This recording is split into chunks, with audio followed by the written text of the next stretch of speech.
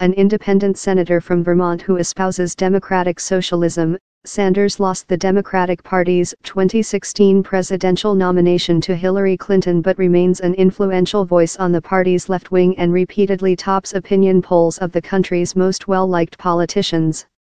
De Blasio wants a state tax hike on people making more than $500,000 a year, saying it would generate hundreds of millions of dollars for repairs and upgrades to the century-old subway system. His plan, to increase the tax rate on an individual's income above $500,000 to percent from percent, would also fund half-price bus and subway rides for up to 800,000 of the city's poorest residents. But New York State, not the city, runs the subway through the Metropolitan Transportation Authority.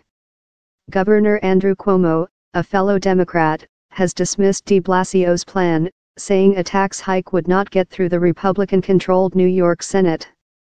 Cuomo has proposed charging drivers a toll to enter parts of Manhattan, but de Blasio has said that would put the burden on the city's poorer outer boroughs.